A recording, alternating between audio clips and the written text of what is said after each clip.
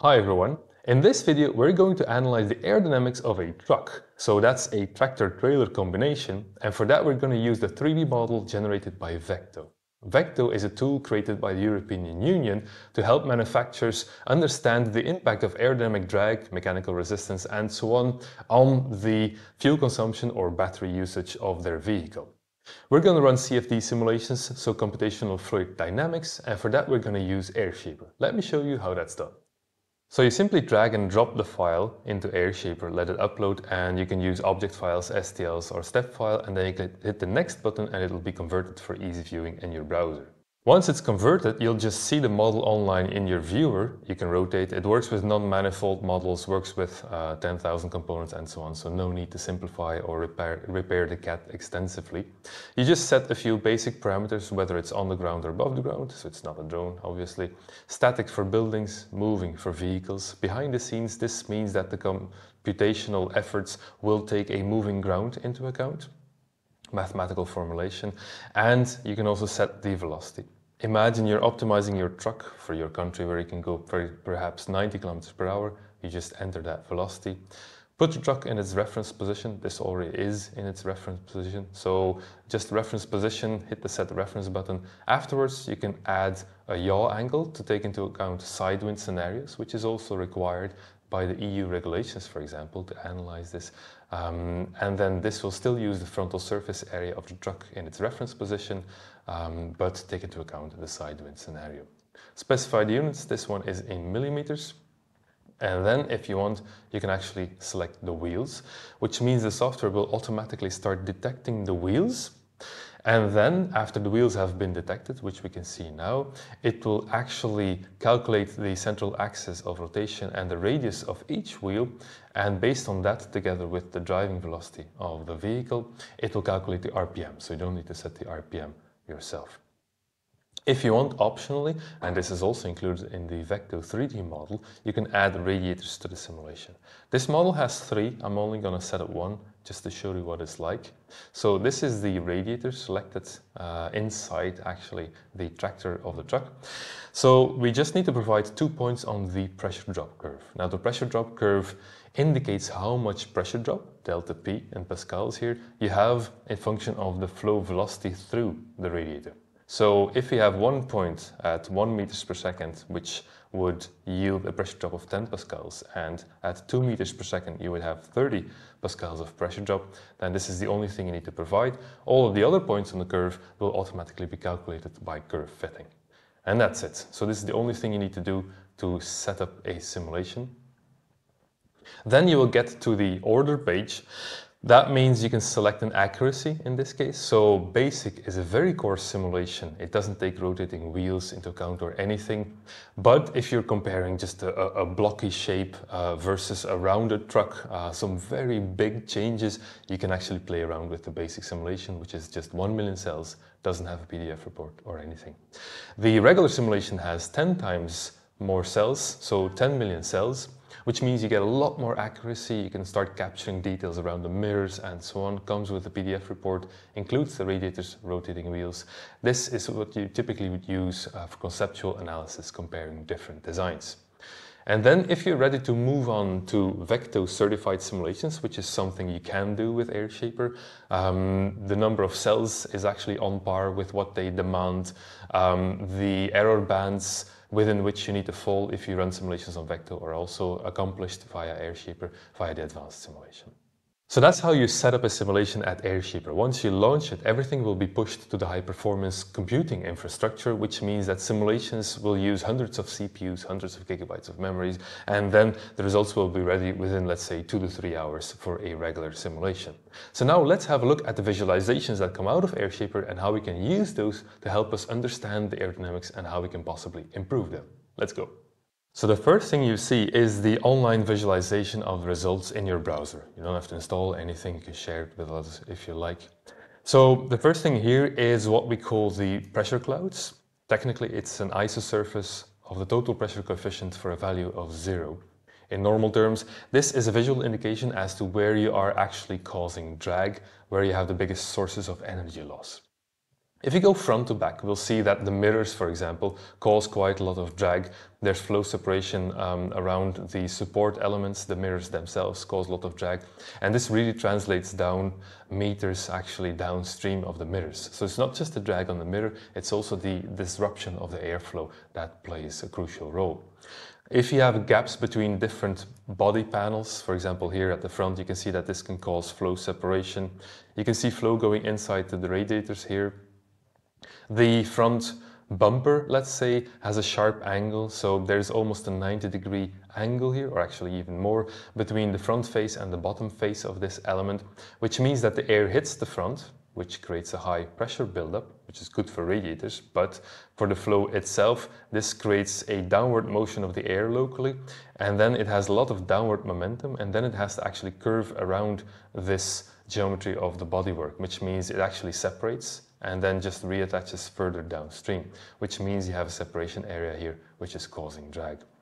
The wheels are a typical source of drag. They rotate, so the top of the wheel is actually going at twice the velocity of the vehicle itself. So that's 180 kilometers per hour in this case. So very important to try and shield this via an air curtain or by a wheel cover, or even covering the entire wheel, as you would see on a Tesla Semi, for example. Next, we have the gap between the tractor and the trailer. This is a very important one. So if the tractor and trailer are not well aligned, you'll have air hitting the front face of the trailer, for example, or if the tractor is sticking out too high, you're actually increasing the frontal surface area of your truck for a trailer, which is actually too small. So aligning these is actually quite important and still maintaining enough room for the turning radius of the truck. Go back to this one, you can see that the wheels, but also all of these elements on the truck, on the trailer, are causing a lot of drag. There's a lot happening with the underfloor aerodynamics. So typically these geometries are very dirty. There's a lot of geometry sticking out, disrupting the airflow. So this is all separated airflow and causing a lot of drag. We'll later on see that adding side skirts can really help to reduce this. Then at the end of the trailer we come to this sharp edge, so it's a boxy shape, but this wake here is actually a whole lot of air that you're dragging along, and if you can manage the size and the shape of this wake, this is also a way of reducing drag, something we'll also see later on in this video. You can then look at the surface pressure. So the surface pressure is the force of the air acting perpendicular to the airflow. Here you can see that at the front, the air hits the front face and comes to a near complete standstill, which gives you the stagnation pressure here at the front. And then the air evacuates left, right, top and bottom and curves around the edges of the front cabin. Now, as the air curves around these edges, it speeds up. And because of the Bernoulli equation, this means that you'll have a low pressure area there. So quite important to get this one right and to maintain attached flow so that you don't detach during this high-speed transition. Then if we continue, we can see that there's low pressure areas around sharp edges, for example, where again the air needs to curve around it. We can see that some of the tires are still facing high pressure because the air hits them full on. So working with air deflectors can be very useful. Small spoilers here to guide the air downward so it actually doesn't hit the tires full on can be something that helps to reduce drag. If you want to understand where you have separated airflow, you can have a look at the surface friction. So surface friction can be low when there's low relative velocity between the air and the surface, which can happen either in a stagnation area. So here at the front, the air slows down and piles up, and that's why you have low surface friction. It doesn't mean it's separated flow, but if it's air in the wake of an object which has disturbed the flow, like the mirrors, you can see that this separated flow area really extends far downstream of the actual object, causing the disturbance. You can also see this at the corners where the air tries to reattach on the trailer. The bottom of the truck is completely detached. The airflow is completely detached because of all these geometries and so on. And of course the rear of the truck is also fully detached airflow. If you look at the streamlines, we can get a 3D visual understanding of how the airflow actually curves around the truck. You can see here that there's some air going underneath the truck in between the wheels and then exiting from the sides. There's air diving into these gaps in between the truck and the trailer, truck and tractor. So all kinds of insights that you can generate. Just see how much air is actually going via the top, how much is going via the sides. You can analyze the underfloor aerodynamics using this visualization here at the bottom. So really interesting to see that the air really slows down a lot underneath the truck. So cleaning up the underfloor is one of the key areas to reducing drag. There is a rough indication of wind noise. It is not a full acoustic simulation. These are steady state simulations using a K-Omega SST RANS model, which means that this is just an approximate noise estimation using an acoustic analogy, which is basically a mathematical formulation to translate turbulent kinetic energy into noise energy.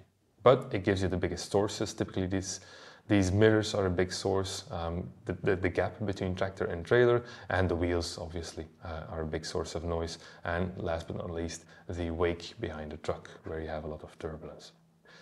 If you specified radiators, you can actually start analyzing them by clicking on them. So that's quite interesting. The nice thing is that these color codes, they illustrate how much airflow you have through the radiator. And it's nice to see that the grill that you have in front of the radiator actually blocks the flow, and it hasn't fully recovered to a uniform flow by the time it gets to the radiator. So you'll see areas on the radiator with low flow rates, which is the blue here, and then the red is actually the high flow rate region. This is the second radiator, this is the first radiator, the smaller one. You can toggle between showing the velocity or showing the pressure buildup. So typically where the pressure is high, you'll have a high flow rate through the radiator as well. You can also look at the overall quantities. So there's an average of the velocity, which is 2.9 meters per second here. And there's also a total value for the pressure at the front and at the rear of the radiator. And this delta pressure, delta P, actually determines the flow rate, which is 0.81 cubic meters per second in this case. Now the nice thing is that even though the simulation itself doesn't take thermal effects into account, if you have this flow rate and you know the pressure differences of your cooling fluid or the temperature of your fluid and the temperature of the air, you can actually calculate the cooling performance of your radiator. So really important to optimize this, because if a cooler is too big, you're wasting aerodynamic drag feeding air through the cooler. If it's too small, you're actually losing cooling capacity, and that's not efficient for your drivetrain. Then last but not least, there's also an option to analyze the individual forces on the trailer, for example. So you don't have to split anything yourself. The software will split the 3D model into separate components, or just copy your component structure if you upload an object or a step file, and then you can analyze the drag for each individual component by clicking on them. That's the one thing. Another thing you can do is download the full simulation data, or you can have a look at the PDF report. So this full simulation data you can analyze yourself in ParaView, which is a free and open source software package to analyze or visualize scientific data like this, but then you can make custom streamlines and so on. And the PDF report, let's have a look at that one as well. So the PDF report summarizes everything that was done during the simulation. It summarizes the number of cells. This is just a little over 60 million, which is what you need for VECTO simulations as well. Then we calculate the frontal surface area automatically, and we show the meshed model. So this one is actually quite accurate. The reason for this is that not only it's a higher resolution, it also uses what is called an adaptive mesh refinement technique, which means the simulation will first run at a lower mesh count, and then based on the intermediate results, the algorithm will automatically refine the mesh locally where the gradient of pressure is high, at the front, for example, or where the vorticity is high, which is typically happening in the wake. So there's quite a big improvement in mesh quality automatically.